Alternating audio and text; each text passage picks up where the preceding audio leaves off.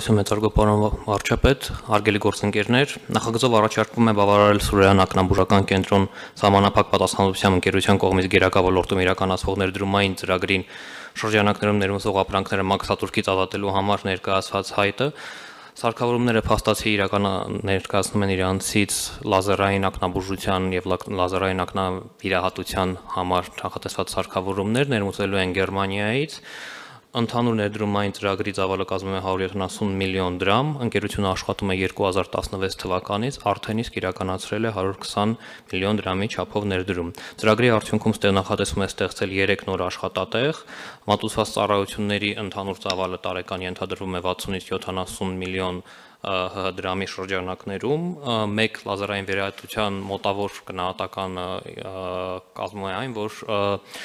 Ամսվա ընթացքում առավելագույն ծավալը լազերային վիրահատությունների կարող է կազմել մինչև 20 մարտ, այսինքն այս կենտրոնը կարող է 20 մարտ սպասարկել, արտոնության ստանալու համար ներկայացրած ապրանքները կազմում են 142 միլիոն 767 հազար դրամ, որից 7 միլիոն 235 հազար դրամը դա մաքսատուրքն է, Հայաստանի Հանրապետական պետական բյուջե մուտք չի գործելու այս արտոնության արդյունքում 88,276 դրամ։ Ուզում եմ նաև նշեմ, որ 2018 թվականի ընթացքում ընկերության կողմից վճարված հարկերի ծավալը ընդհանուր կազմել է 14 միլիոն դրամ,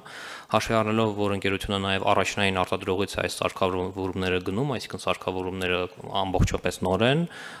խնդրում եմ հայտը բավարարել։ Շնորհակալություն։ Շնորհակալություն, հարցեր հարգելի գործընկերներ, չկան հարցեր, ըստ այդմ դրվում է քվեարկության, ովքեր են դեմ որոշման ընդունմանը, դեմ չկա, որոշումն ընդունված